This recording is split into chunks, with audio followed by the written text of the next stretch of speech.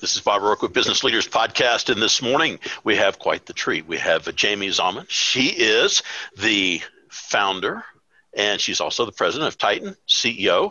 And we have Martha Carlin. She is the CEO and co-founder of the BioCollective. And so we're having a co-hosted episode. Martha, Jaime, thank you so much for being on the show. Thank you for having me. Absolutely. And Martha, thank you and congrats on being selected to the Titan 100. A big honor. I'm very excited about it. Well, super. Well, I tell you, we'll jump right in. Martha, if you would, tell us about your business and who you serve.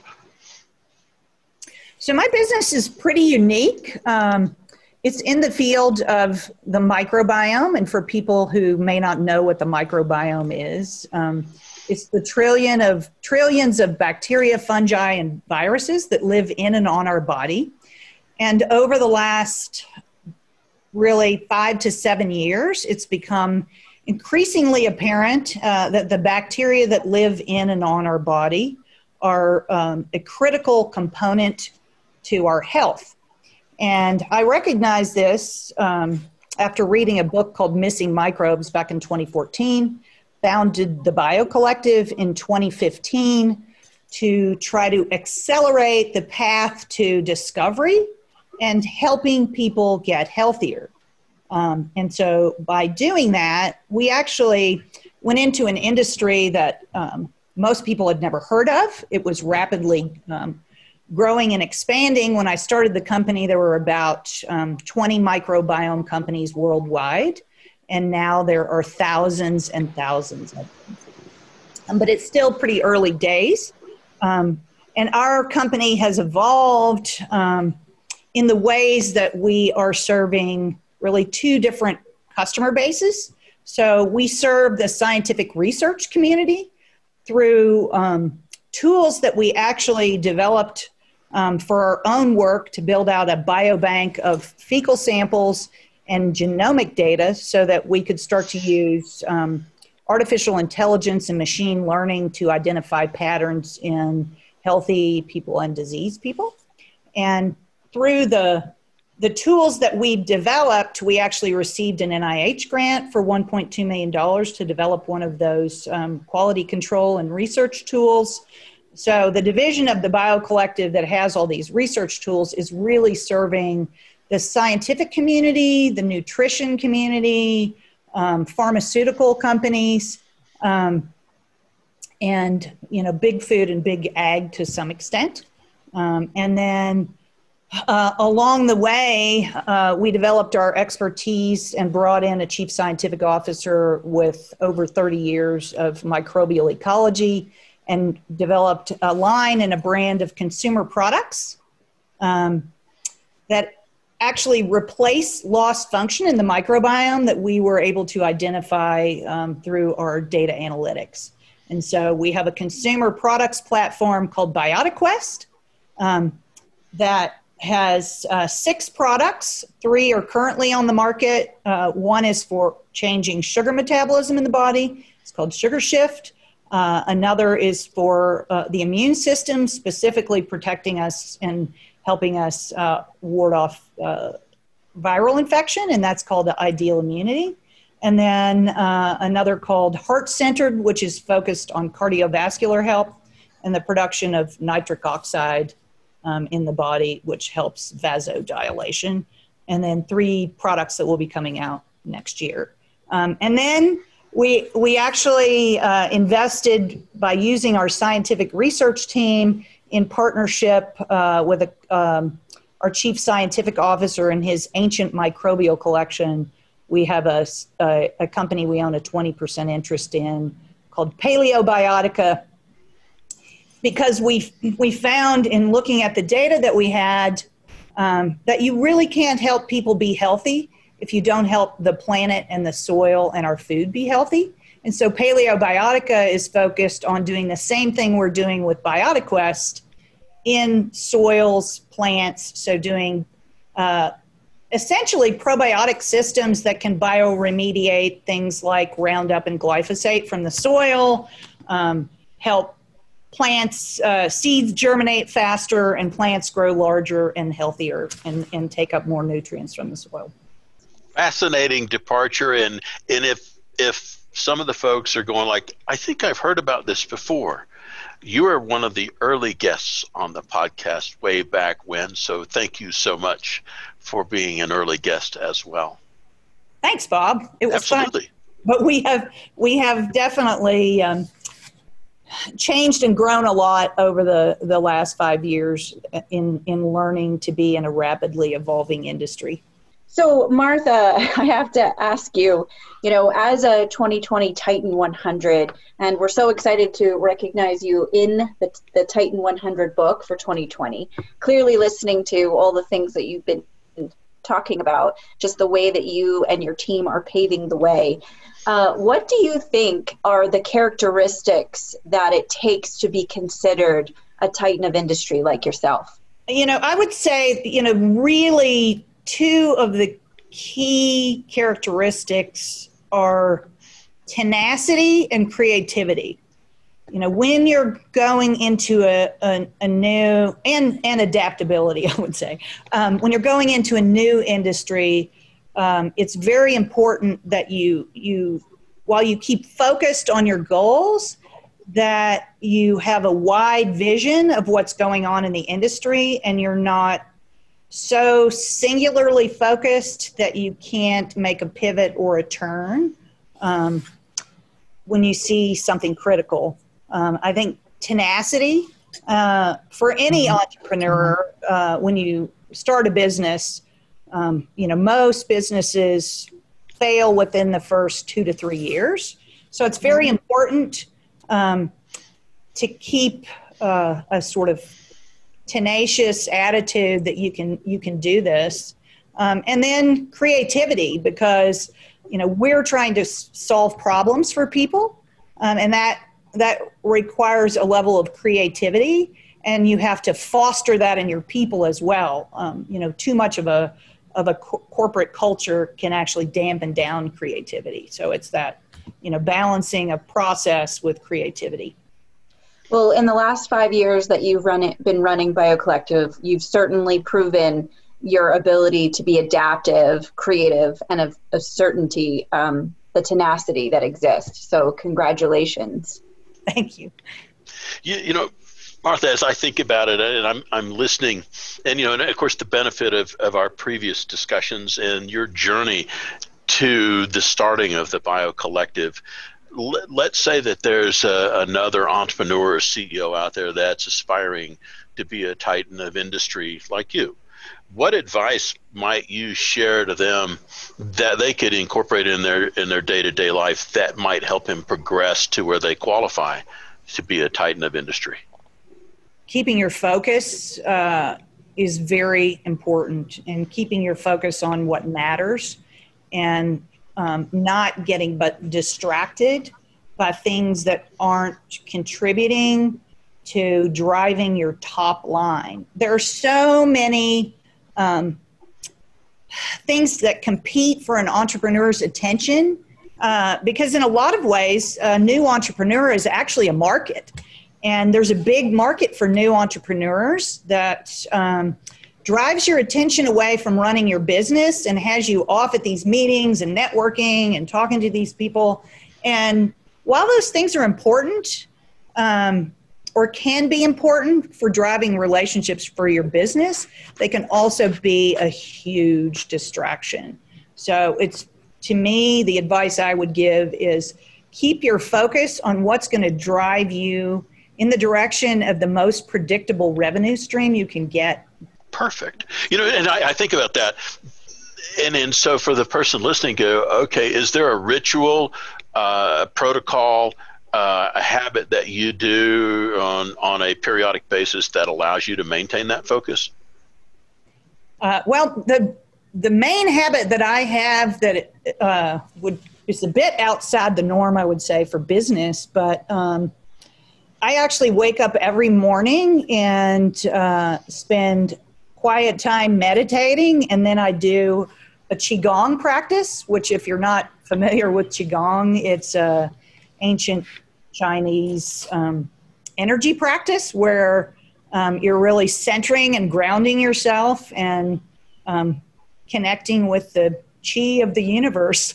So that's maybe a bit unconventional for a business person, but for me, that really sets my day off and my intention for the day to bring good into the world through my business and the way I live my life. I have a Tai Chi instructor that lives in my house. Yeah. And we talk Qigong fairly frequently, so I am aware. So, well, thank you for that. I think that that's actually a pretty common characteristic and a trait of a lot of entrepreneurs that are successful, is they find the time for themselves to connect with the universe. Visualization, similar to the focus, right? Putting it out there to the universe. I know I'm a huge proponent of that, so I think that that's excellent that you practice the meditation. So I have to ask another question now. If you were to go back 5 years, right? Because BioCollective is 5 years old at this point, founded in 2015, now at 2020, and you were to go back 5 years and offer the less experienced you advice about leading BioCollective and building it to the company that it is today, what would you advise yourself? What advice would you offer yourself, and why? So I think if I went back in time and were to give myself some advice, and this is a bit funny because my background is actually in accounting, and most of my career I spent a very tight focus on, where things were spent. I think I would advise myself to keep a much tighter control on those early funds and where I spent them. Money in some of those things I talked about a bit ago, paying to attend a conference or different things that really didn't translate into financial success or the top line for the company. And that's probably one of the biggest things. But it's interesting because I watched a Star Trek episode from the 1990s over the weekend, and Jean-Luc went back in time and was given the opportunity to change the things that he did.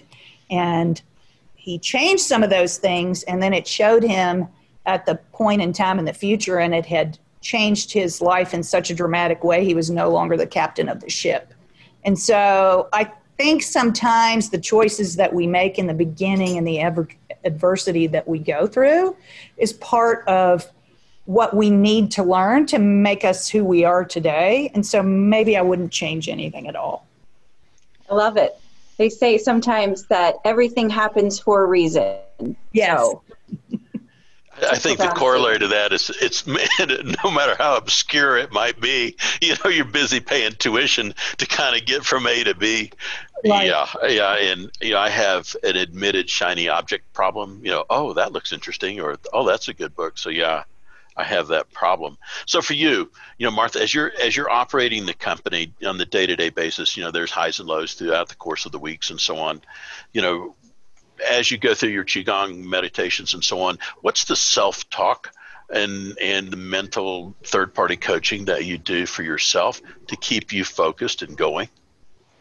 So I actually have, this is interesting, my daughter gave me this bracelet right about a year after I started the company, and it says she believed she could, so she did.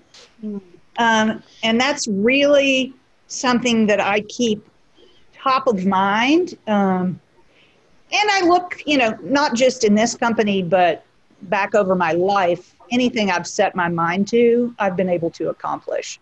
And so I carry that with me every day. And that's the self-talk that I tell myself is, you can do this, you can do this. And I do the same for my team, and really trying to inspire them to know that they can do anything they set their mind to. I love that. And Martha, I have to show you what's on my wall. I love it. I love it.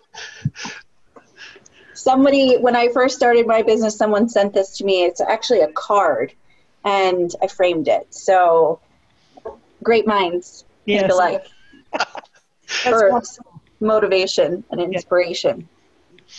Yeah, like they say, think you can, either way you're right. And belief is it will get you more than halfway there. So I'm a huge proponent of that. I feel like we're just getting so many great tidbits. I love the stories. I love the examples. We talked a little bit about characteristics that you think it takes to be considered a Titan, but I'd also be curious to know what advice you might offer, with respect to entrepreneurship to a new CEO that's assuming the role of CEO for the very first time. There are so many lessons that, and so many things that you don't know. And, a lot of that will depend on what kind of a background you came from. One big piece of advice I would give you is find some mentors who have the skill sets in the areas that you are weak in or you don't know something about. Marketing and sales was not my strength. And so, when I finally found the right mentors and people who could help me with that, that turned things around for me. Some other advice I would say is you're in the beginning, your company is not worth as much as you think it is.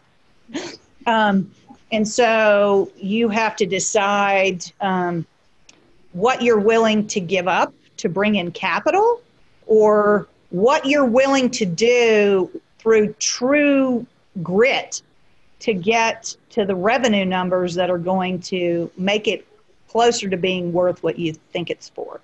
And I say that because you'll talk to lots of people about investing in you, but all of that takes time. It's relationship development. It's people coming to trust that you can do what you say you're going to do, people coming to trust the numbers that you're showing them.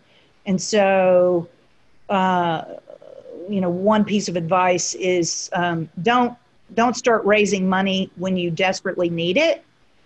Start those conversations well ahead of when you need the money, so that you have developed those strong relationships and demonstration that you can do what you say, so that at the time when you need the money, you can close the capital. It's some very, very sage advice, and I believe that every CEO tries to strive to find people to surround themselves with that are smarter than they are.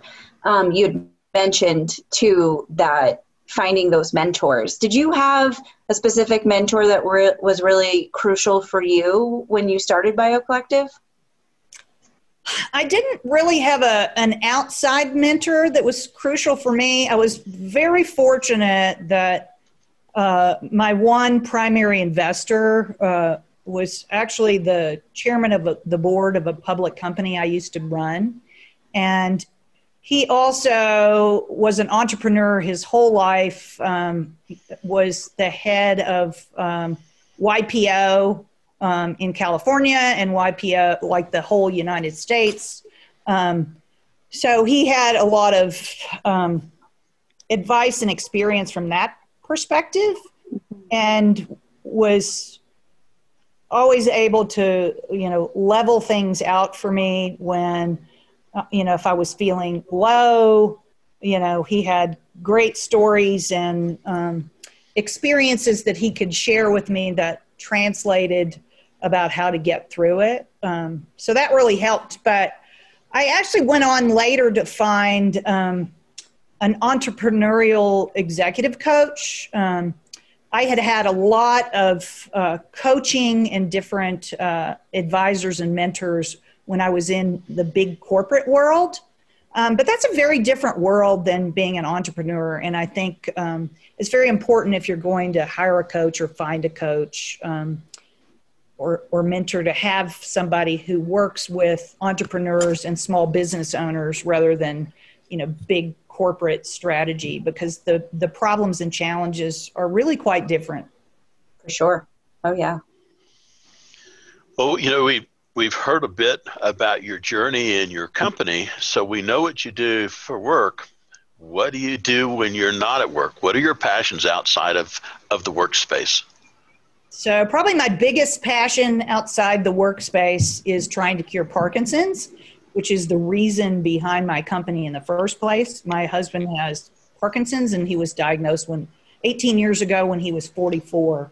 So, my largest passion is over the last 18 years has been teaching myself science across the spectrum and developing relationships with global leaders in many different fields of science. So I network and collaborate with scientists all across the world, really trying to find a cure for Parkinson's disease. Well, that sounds like that could pretty well consume any other bandwidth of time. Well, sure. I do a lot of, living here in Colorado in such a beautiful place. I also do a lot of hiking and outdoor activities. And in 2011, my husband and I climbed Mount Kilimanjaro.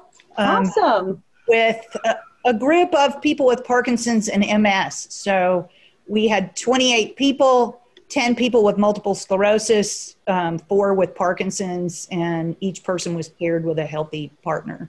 So that goal actually is what really got me back into hiking and exercising and getting in shape so that I can reach the peaks of the mountains of Colorado or the globe.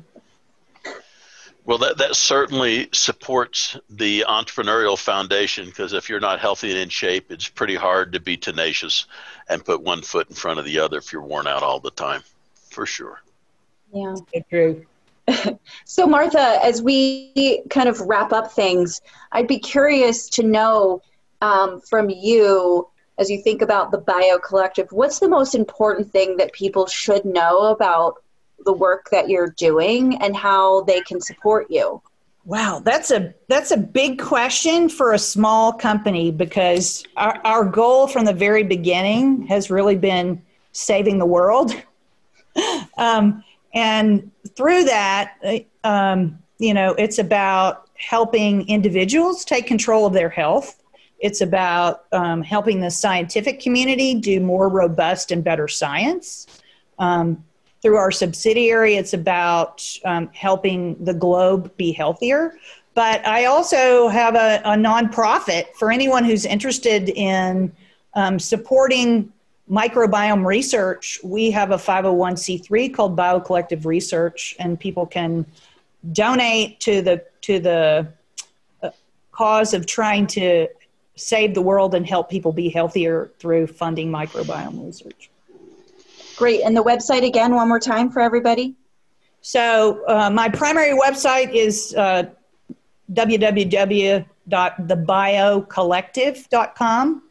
And the foundation website is www.biocollectiveresearch.org. And you're found on LinkedIn as well? And I'm found on LinkedIn. And you can buy the probiotic products on biotiquest.com. So that's BIOTIQUEST.com. I'm definitely going to go check that out, which is awesome. Martha, you are an incredible titan of industry, and it has been so fun, connecting and hearing your story and listening to your words of wisdom.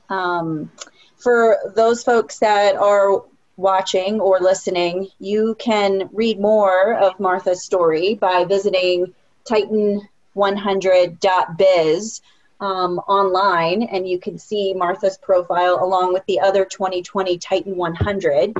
So if you go to titan100.biz, you can toggle over to the Titan 100, scroll down, find Martha, click and read her entire story. We also have a copy of the digital edition that is available on the website too, so you can see what the book looks like. But Martha, you're an inspiration to so many. Thank you for all the work that you do.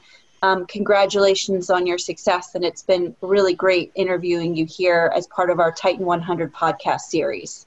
Thank you so much for having me today. Thanks you for guys, being Jamie, here. thanks for co-hosting. Awesome job. Thank you so much. Martha, so good to see you again. It's been too darn long. So you guys take care, and thanks so much for being on the show. Thank you.